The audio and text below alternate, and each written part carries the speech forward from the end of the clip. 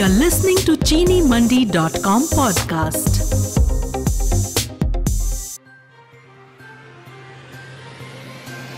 India has not imposed any country-specific ban on imports, Minister Goyal informs Parliament.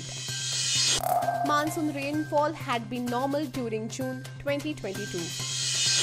Hike in sugar prices is only solution to resolve issues of millers, said Naikwadi. Uttarakhand CM Dhami asks officials to prepare roadmap to enhance farmers' interest.